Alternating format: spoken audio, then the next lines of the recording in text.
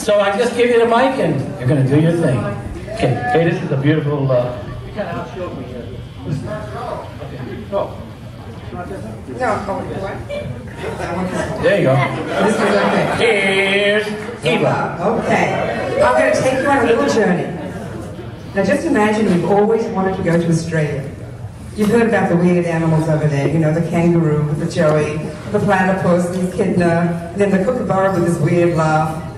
So, just imagine that you get an envelope in the mail, and there's your friend from Australia, and they sent you a free ticket to Australia. Is that cool or what? So you pack up and you go. It's a long flight, Qantas, of course. You get there, and your friend picks you up, and you're unpacking. You are so tired, you just want to go to sleep. You're unpacking, and you go to the window, and you look out, and wow, look at all those gum trees. It's so beautiful. They're right outside your window.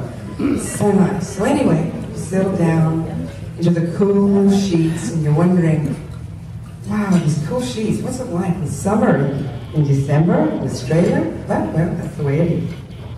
So you settle down, you go to sleep.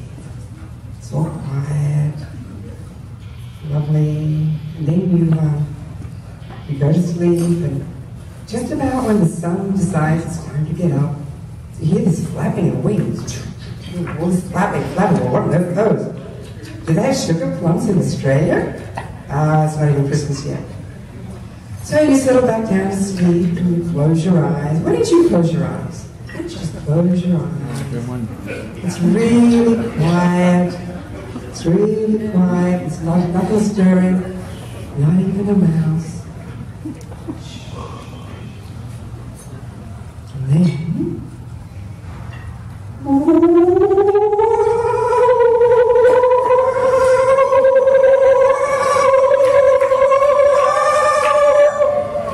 there's one. There must be hundreds of them. What is it?